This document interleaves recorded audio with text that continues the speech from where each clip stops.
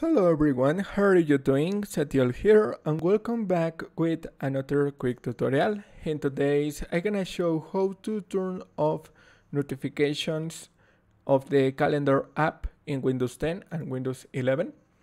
The first step is go to the start menu and type settings and hit enter.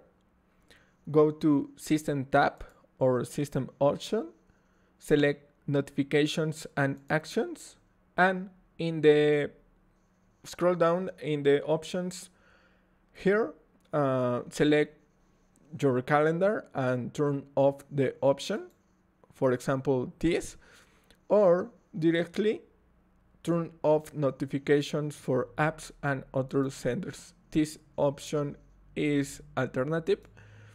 And this is all. Thanks for watching. Don't forget to subscribe and see you in the next tutorial. Goodbye.